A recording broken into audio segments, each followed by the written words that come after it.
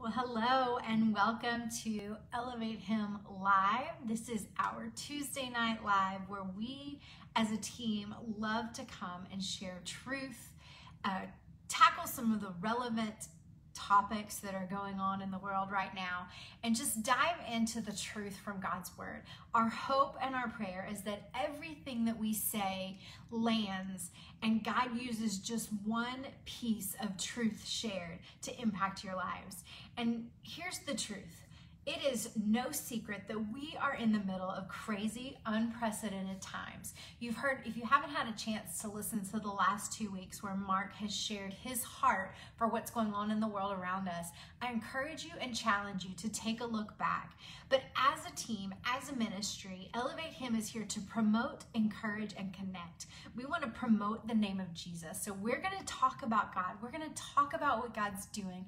We're going to talk about Jesus and who he is in our everyday lives. So we want to promote, we want to encourage the body of believers, and we want to encourage those who have not yet chosen to believe. And we also want to connect. We want to connect with you guys because you are the reason why we do what we do. God called this ministry over 10 years ago to promote, encourage, and connect. And we do that because sons and daughters, men and women, families need more of what God has for them and less of what the world has for us. You know, we do what we're called to do through ministering to individuals. We offer freedom events and resources, and also to families, offering fully connected marriage events and our fully connected marriage resources. And if you are new to the Elevate Him family, we want you guys to know that we also try to make resources available to you guys at no cost. So we have 3 YouVersion Bible plans that if you go to YouVersion, the Bible app, that's the brown Bible on your phone, and you search Fully Alive Living, Fully Connected Marriage, or 21 Days to Cultivate a Grateful Heart, you'll be able to connect with some of those resources that we've been able to offer the world at no cost because we stand by what we believe, which is to promote, encourage, and connect. But today I'm here, my name is Megan Lacefield, and I serve as a part of the team at Elevate Him. And I'm here to talk with you guys just a little bit about parenting. Mark asked me a few weeks ago to share my heart as a mom. Because in the middle of where we're at, it's easy to get overwhelmed. It's easy to get discouraged. Life as we knew it a year from today, a year earlier, looked nothing like it does today. All you have to do is walk into a grocery store, get on an airplane, or if you have kids in school, things just aren't the same as they used to be. And even in the middle of things not looking and feeling the same as they used to be, the truth is the principles that you'll find here in God's word, they don't shift. They don't change. They are the same yesterday, today, and tomorrow. And I've been in ministry for the last 20 years, but early in my ministry, God impressed a scripture on my heart, not just for the ministry that he had asked me to be a part of, but for my home, for my family. And I want to read it to you real quick before I dive in. And if you've been in church for any amount of time, you've probably heard this scripture. And I'm hoping just to shed a little bit of light on how we can parent on purpose in the middle of whatever you're walking through based on this scripture. So it's in Deuteronomy 6 where it talks about, "Hear, O Israel, be careful to obey so that it may go well with you and that you may increase greatly in a land flowing with milk and honey. Hear, O Israel, the Lord our God, the Lord is one. Love the Lord your God with all your heart, with all your soul, and with all your strength. These commandments that I give you today are to be upon your hearts." And here's the next part. "Impress them on your children. Talk about them when you sit at home, when you walk along the road, when you lie down, and when you get up. Tie them as symbols on your hands and bind them on your foreheads. Write them on the doorframes of your homes and on your gates." And what I love about this scripture is it first starts with me. I can only be the parent, the wife, the friend, the leader that God has asked me to be if I am loving God with my whole heart, with my soul, and with my strength. And even when the world around me feels shaky, even when politics or things going on in the media or what I'm hearing or being surrounded with, even in my workplace or my home, when I could tend to lean to discouragement, disappointment, frustration, what this word says is that my job is to love God and to love him first and to love him most. What that looks like in everyday life, it's not about a checklist of all the things that I'm supposed to do as a Christian. It's not about get up, have your quiet time, spend time in prayer, journal in your journal. While all of those things are important and good, loving God with my whole heart, with my whole mind, and with my whole strength happens in every single choice I make, from the time I get up until the time I go to sleep, what I allow my heart and my mind to focus on. That includes what I'm watching before I fall asleep, because even those things affect my sleep and affect what I think about and what is going on in my brain. So if I am a wife and a mom and a friend and a leader and a daughter who is called to love God more than anything else, and if I'm putting my best effort into knowing and loving God and sharing that love with the people around me, then ultimately that is the key to parenting on purpose. But it goes on to say that we have to impress them on our children. You know, the cool thing is when you think about the word impress, if I'm impressed with somebody, it's because of something I've seen or heard. It's not because they told me to be impressed with them. It's because I was watching them. I have plenty of people in my life who are incredible leaders, incredible communicators, incredible friends, you name it. And I also have a lot of things that I try to read or keep in front of me or listen to that I can be impressed with. And not because I want to be impressed with the person, but because I want to watch and I want to see who God is and what he's doing and learn from it. So we're supposed to impress these things on our kids. We're supposed to talk about them when we walk along the road, when we lie down, and when we get up. Those are 3 times a day, 3 conversations we get to have with our kids. I used to love having this conversation with my kids. So when we walk along the road, when we lie down, and when we get up, the first thing I say to my kids, even to this day, when I see my daughter or my granddaughter, it's good morning, how are you? I hope you have a fabulous day. I love you. I do the same thing. I have the same interactions and encounters with my husband or with my son who's working in another state. If I get to talk to him on the phone, it's always the same. It's a greeting, it's an encouragement, it's a charge for the day. So when you get up, when you lie down, before we go to bed, what are the things that you're saying to the people that are most important to you? And when you walk along the road, we don't really walk along the road as much anymore like they did in the Old Testament, but we drive. My favorite thing when my kids were younger, I took a carpool. So I had a whole carload and we would always go get snacks, and it was when we had a Wendy's and we could go get the $1 Frosties and $1 French fries. So we would get a carload full of $1 Frosties and $1 French fries, and the question of the day would be, what's your high-low? What's your high from today? What's your low from today? And your low is nothing terrible or monumental, but it's just something that didn't go well for you. And having those conversations with my kids has set a groundwork for even today at a family dinner, we'll talk about our high lows.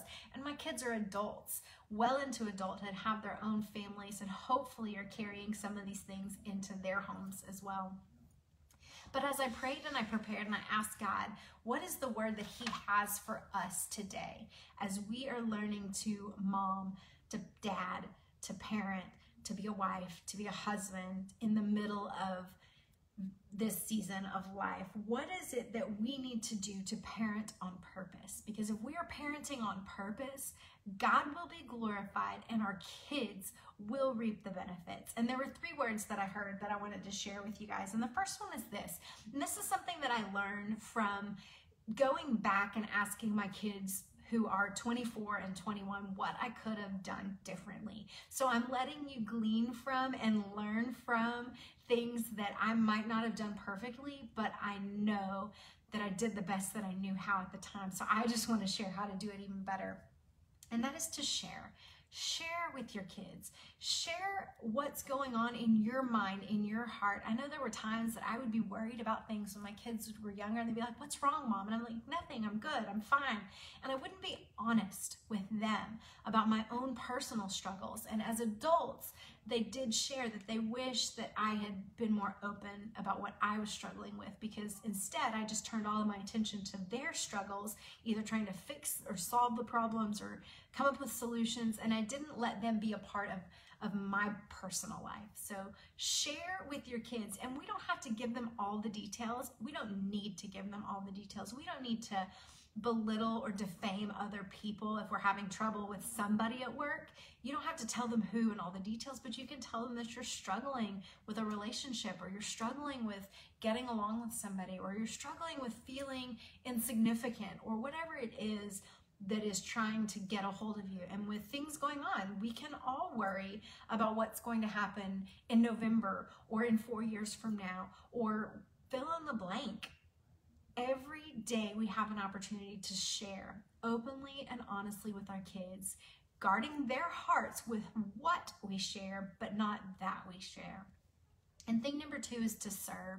I remember a day distinctly. I was incredibly frustrated with my relationship with one of my children. I wasn't frustrated with the child. I was frustrated with our relationship. And I was crying out to God because I wanted it to be different. I wanted it to feel different. And what I felt like God say in that moment is serve them. And I was like, but I already do all this stuff, God. But I felt like, again, all I heard him say was serve them. So I have an opportunity, a unique opportunity every single day to serve my kids in a way that nobody else can. There is a world that wants to serve up everything they need on a silver platter. But the truth is, I get to serve the truth from God's word. I get to live it in a way that they can see it, taste it, experience it. And I can do things for them because, number 1, I have access. Number 2, I have insight. And number 3, I have an unparalleled love for these kids. So I can serve them motivated and rooted in love. Because I love Jesus, I can love my kids. And because I love my kids, I can serve them. And not to the detriment of my husband or to the detriment of the rhythm of our home. But there are things that I can do that aren't always fun, but I can do them because I love them. And the third thing is to support. So it's to share, to serve, and to support. And support is one that really came out. I wish I had done better when they were young and wanted to have conversations about things that I would sometimes shut down because I thought they were silly conversations or they didn't matter. Whether they were wrestling in their faith or wrestling with relationships, we try to fix the problems so fast sometimes when instead we just are there to offer support and to encourage, but really to support their hopes and dreams. I'm the mom of a daughter who launched a business 3 years ago and is celebrating her 3rd anniversary, and of a son who has his own business who just ventured out recently. And I share that to say, I get to be their biggest cheerleader and their biggest fan. And I get to let them go and I get to let them mess up. Because if I could rewind, I would give my kids more opportunities to mess up instead of trying to shield and protect them so much. Because if I don't give them opportunities to mess up, I also don't give them opportunities to make great choices. So support your kids' dreams. We have to fight fiercely to help them see life outside of this immediate moment that they're in. Whether they are toddlers, preschoolers, elementary kids, preteens, teenagers, college students, young adults, it doesn't matter. We want them to be forward thinkers and dreamers because God is a big God who cares about the deepest desires of our hearts. And we want them to believe and trust that same God with the deepest desires of their hearts, and we get to champion those things with them. And so when it comes to supporting their dreams and desires, we have to believe in their dreams because they can sniff out a fake like nobody's business. And if you're faking it till you make it to believe in their dreams, they're going to know it. But what harm is there in believing in the dreams that are inside of them? Whether they succeed or fail, they can still trust that their parents loved them, right where they were, and their parents believed in them no matter what, whether they pass or fail, success or demise, whatever that looks like. The more opportunities we give them to do that inside of their home, the safer they'll be when they step outside of our homes. And so I just want to leave you with this. As you believe in their dreams, you also get to defend their dreams. So we believe in their dreams. We believe this, that we can do this. We can parent in this generation with this series of things that are going on in the world. We can do this. God specifically designed each and every one of us to parent the kids that we're parenting. Nobody else is qualified. I cannot dismiss or discharge what God has given me full power and authority to do. And I have to live like I believe it. I have to live like I believe God's going to give me everything I need to be the mom that they need in every season, stage, situation, and circumstance. And the last thing is I have to believe the best. Believe the best in my kids. Believe the best to be true. Believe the best for our family, in our family, trusting and knowing that God's got this. I remember a moment when I was crying out to God for my kids, and he told me in my spirit, I felt God say, I've got this. And I remember being like that toddler, shaking my fist at God, saying, but God, you don't got this the way I want you to got this. But the reality is, the way that God's got it was so much better than I could have asked or imagined. I could have tried to manipulate and facilitate and structure it to be exactly what I thought it would be. But when I moved out of the way and I let God be God for me and for my kids, then he did miraculous and wonderful things that I will never stop thanking him for. So as we dive into this fall season, as our kids are going back to school, things feel a little bit more back to normal. I want to challenge you to really take time, share with your kids what's going on in you, with you, for you.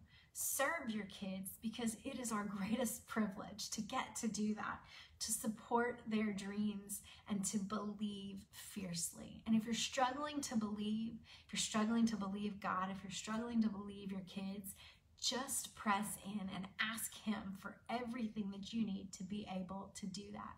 Because I promise you, what he has on the other side of it is far beyond what we could ask or imagine. And I want to leave you with this challenge.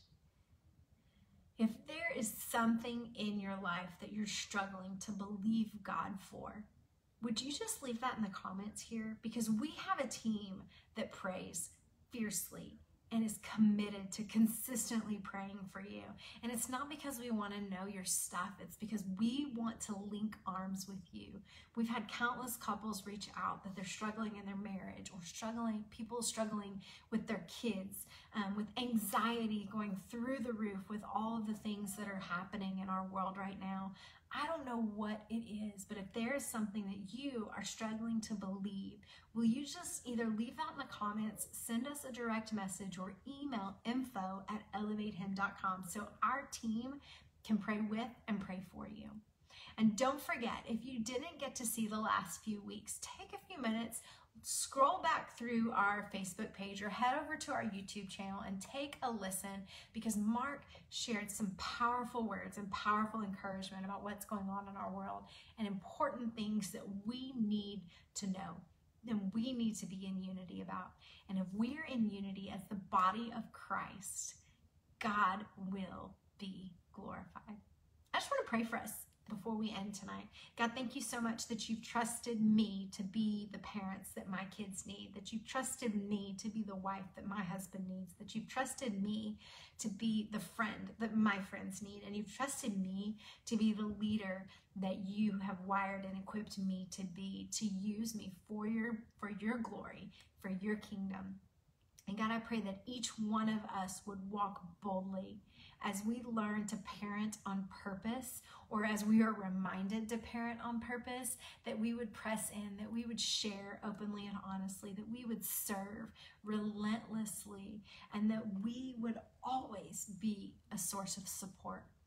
We love you and we're so thankful. In Jesus' name, amen. If you have any questions about Elevate Him or anything that we've got going on or anything that I may have talked about today, be sure to shoot an email to info@elevatehim.com. We love you guys. We appreciate you, and we'll talk to you soon.